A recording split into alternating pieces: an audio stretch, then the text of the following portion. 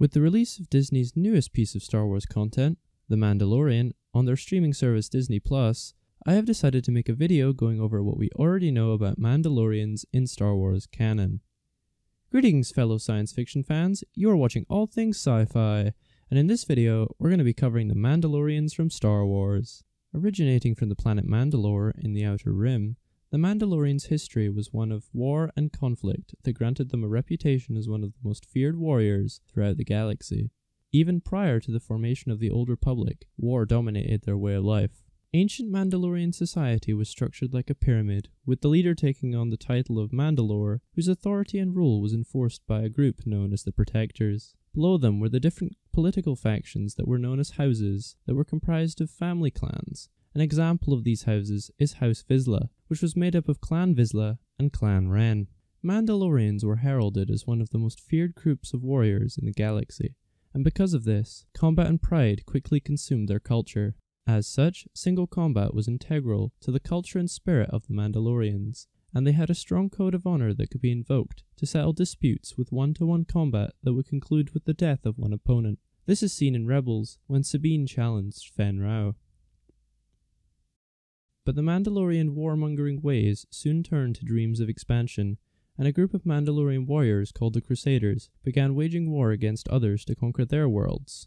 Armor-clad and wielding swords, these Crusaders lay waste to many worlds during their wars. The Crusaders conquered many worlds and systems beyond their own. Among these planets was Crownest and Conquer Dawn. The Mandalorian Crusaders' expansion eventually brought them into conflict with the Jedi Order and the Old Republic they protected. However, to the surprise of the Mandalorians, the Jedi's use of the Force presented them with a challenge they had not yet faced before. However, this disadvantage was quickly resolved as the prideful Mandalorians would never allow it to stand. Because of this, their technology advanced quickly. Despite this almost never-ending conflict, the Mandalorians and the Jedi were not always in conflict. One of the best examples of this was when the Mandalorian Tar Vizsla was inducted into the Jedi Order as a child. He later went on to create the Darksaber, a unique lightsaber. After his death, the Jedi kept the weapon and the Mandalorians waged war against the Old Republic.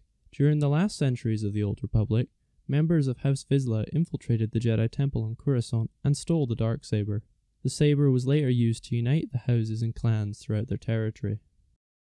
However, despite the unity that House Vizsla had brought to Mandalore, the constant warfare and relentless campaigns of war ravaged the planet, with the last great struggle between the Jedi and Mandalorians taking place on Mandalore, which left the planet's surface a lifeless, white desert that necessitated the people to live in hermetically sealed dome cities. Around 1,000 years later, in the years prior to the invasion of Naboo, a civil war broke out between the Mandalorian people over competing ideals within Mandalorian society. One group who wished to have Mandalorians become a more peaceful people after the devastation of their homeworld, and another group that wished for Mandalorians to return to their warrior past. With the aid of the Jedi, the new Mandalorians were eventually victorious, with Satine Kryze ruling as Duchess, and the warrior clans being exiled to Mandalore's moon, Concordia.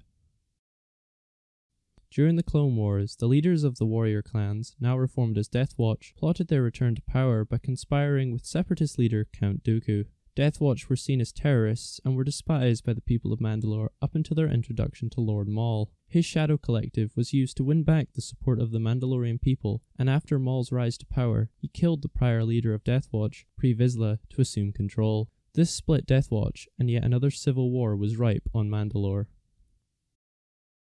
The fragile nature that Mandalore was left in at the end of the Clone Wars allowed the Empire to take control of the Mandalorian people. The Empire appointed former Death Watch member Gar Saxon as the Imperial Viceroy of Mandalore and would go on to serve the Imperial military as Imperial Supercommandos. Saxon received heavy resistance from many Mandalorian factions, including one led by Duchess Satine's sister, Bo-Katan. The resistance was met with heavy violence from the Empire as they unleashed a deadly weapon named the Duchess on the Mandalorian people, which was unwittingly built by a young Mandalorian named Sabine Wren. The resistance, however, was able to overcome Saxon's imperial rule, and Lady Bo-Katan assumed the Darksaber and the mantle of leadership over the Mandalorian clans. However, the most iconic piece of Mandalorian lore would have to be their armor, as it is seen all throughout Star Wars media, as it has become somewhat legendary at this point. Mandalorian armor developed a legendary reputation that was feared across the galaxy. The armor was visually unique with its honeycomb plate patterns and T-shaped visors. Most Mandalorian armor was designed as a response to the Mandalorian Jedi War and would be passed down through generations. As such, their armor was packed with anti-Jedi tools such as jetpacks, magnetized boots, tactical displays, and armed gauntlets that featured weaponry and tools designed to combat the abilities of a Jedi. As well as being immensely powerful, their armor was filled with the honors of their clans, and any damage or defacing of it would be seen as a very dishonorable act. The Mandalorians also had an interesting creation story in real life too. Here's some cool behind-the-scenes facts. When Empire Strikes Back was in pre-production, there was an idea for a squad of super commandos from the Mandalore system armed with weapons built into their white suits. The costume prototype was then repainted for Boba Fett, and the idea of Mandalorians was paid service to in the Empire Strikes Back novelization. As mentioned in the novelization, Mandalorians were now imagined as a group of evil warriors defeated by the Jedi Knights during the Clone Wars.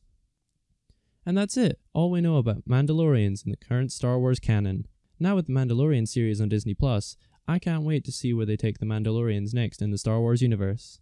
I'd love to hear your favorite things about Mandalorians in the comments below. You've been watching All Things Sci-Fi, and may the Force be with you.